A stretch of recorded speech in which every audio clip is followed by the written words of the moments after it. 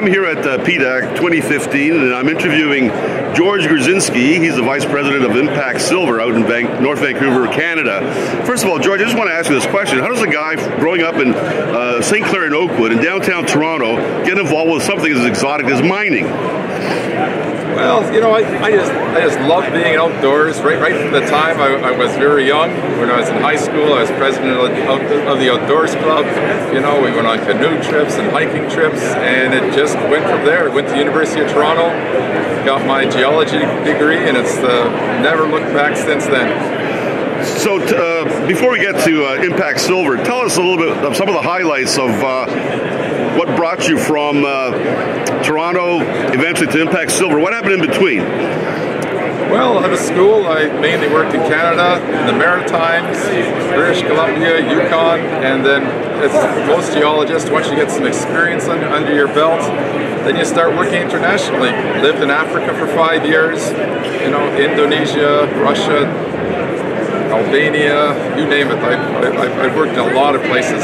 Who would have ever thought of it? From St. Clair and Oakwood to Indonesia, Russia, Africa? Wow. And now Mexico. And now Mexico. So tell us a little bit about Impact Silver and where your company is. Impact Silver is a small silver producer down in Mexico. We have a 500-ton per day mill fed by 3 different mines.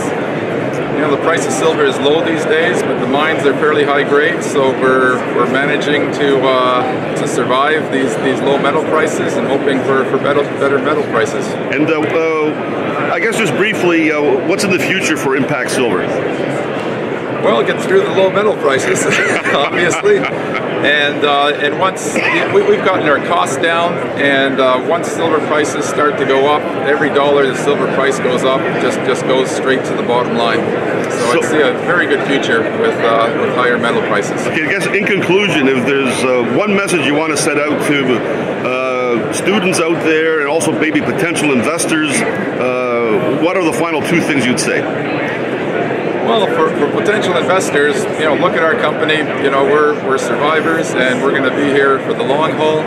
For students, I always say to students, you know, follow your dream, follow what you're passionate about, and whether that's in mining or some other area, but go with what you're passionate about and work hard at it, and you're going to do well.